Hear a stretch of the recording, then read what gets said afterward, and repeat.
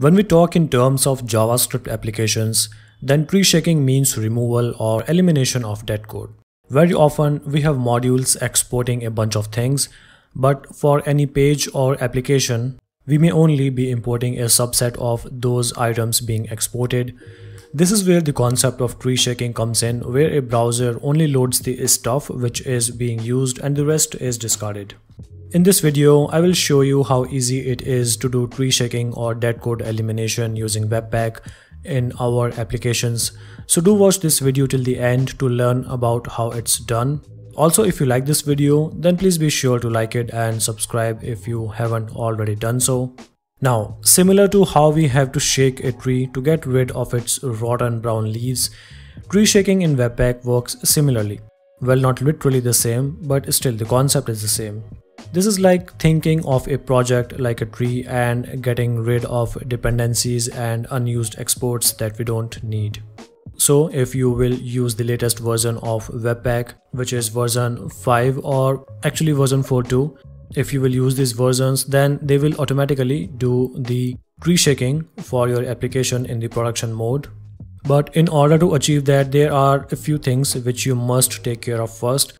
The first one is make sure to use the ES module specification and syntax, where we have to use the export and import keywords to export the modules and then import them. Number 2, do not use the CommonJS module specification because tree shaking in Webpack is not going to work with CommonJS. Also, if you have a Babel like transpiler which converts your code into CommonJS specification, then you need to disable that. Also, within the Webpack config file, setting the mode to production is going to take care of removing any code which your application is not using. But then if you are omitting this mode property at all from the Webpack config, then it will automatically be set to the production mode. But normally we set it to development when we are developing or working in the development mode. Now, Webpack has provided a documentation where it says that we can test it in the development mode, but when I was trying the example which is given in this documentation, then the results were not similar to what is being claimed over here. For instance, the unused exports were not removed at all, even if I will set the value of side effects property to false within the package.json file for our project. So here is what the documentation says.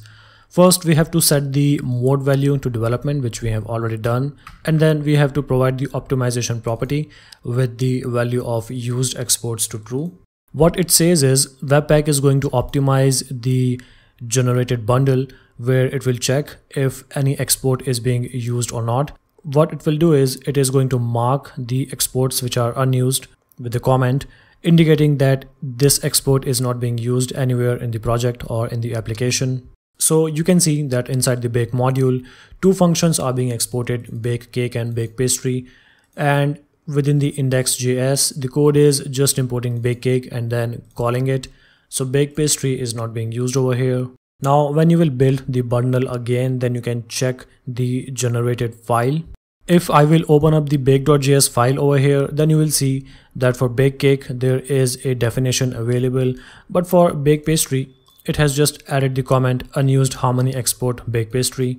Now, the documentation says that even if there is an unused harmony export statement or comment over there for the export which is not being used, the export function is still being included in the bundle.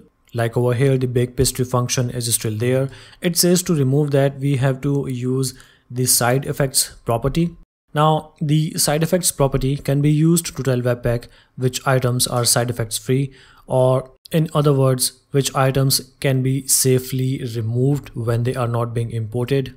To use the side effects property, all you need to do is to just add the side effects property within the package.json file and then set its value to false. Setting it to false will simply mean that the entire application or project is side effect free and we can safely not include any export which we are not using. This is rarely the case, so we cannot set side effects to false. There is another value which we can set which will mark the entire project as side effect true. What this will mean is that nothing can be ignored, everything has to be included. This is also not true, because there are some items which are sort of true implementations in their nature, like they are not being used by any other function or any other expression.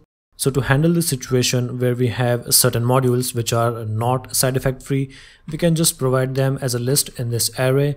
So this list can accept the values for file names or patterns to let Webpack know what items will have side effects when removed.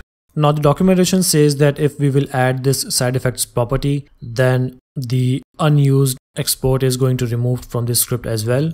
But after I am building the code, then I'm still seeing this bake pastry function over here, so it is not being removed. But the important thing is that Webpack is safely removing or pruning every export which is not being used when the application is running in the production mode. So you can be sure that Webpack is indeed eliminating any dead code. But testing that feature in development environment is, I think, still a bit shaky. Just make sure that you are using the ES modules which use export and import keywords, and you are set to use the Treeshaking for your applications. Another item to note over here is Webpack will use the cursor to parse the dependency graph and find out which exports are not being used. Also, if any of the library that we are using is using the CommonJS syntax, then we will have to use a version of them which uses the ES module syntax. And that was all about Treeshaking JavaScript application in this video using Webpack. I'm Nitij, take care and have fun.